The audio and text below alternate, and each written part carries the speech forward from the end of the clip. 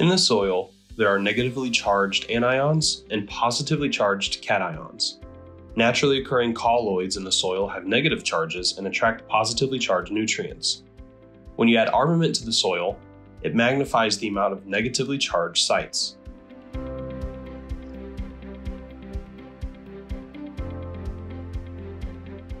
Armament particles attract a bond with cationic nutrients in the soil, some of which then form bonds with anionic nutrients. Armament's strong negative charge complements naturally occurring colloids in the soil.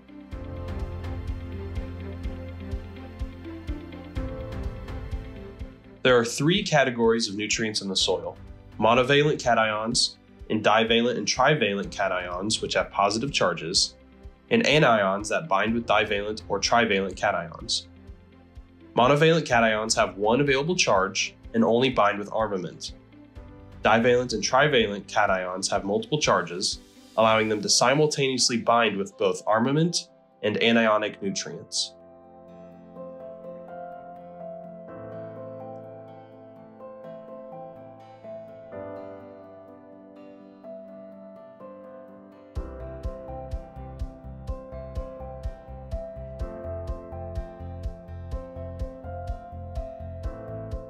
The above nutrients have only one positive charge.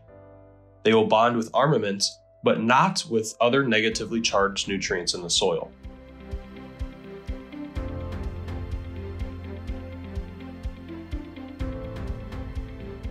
The above nutrients have either 2 or 3 positive charges.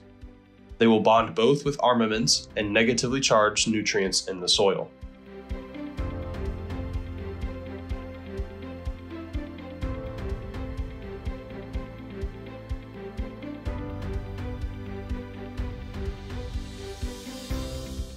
These nutrients have negative charges.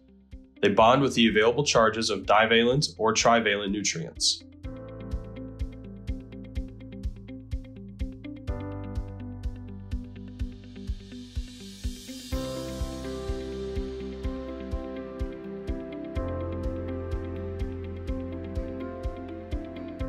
The result of these bonds is the formation of a nutrient cluster around the armament comprised of both anionic and cationic nutrients.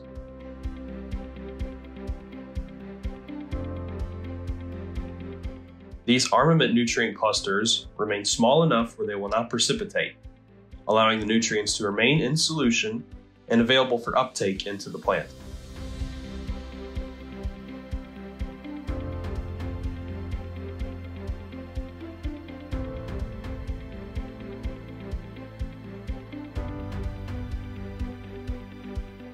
As roots intercept the nutrient cluster, they release hydrogen ions.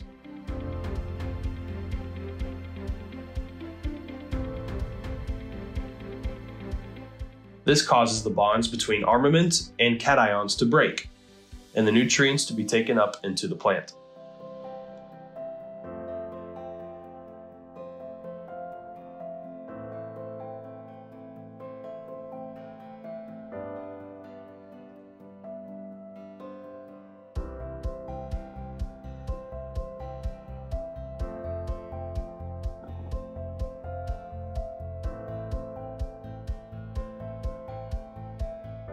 Armament stays in the soil and continues this process, facilitating more efficient nutrient uptake for several months.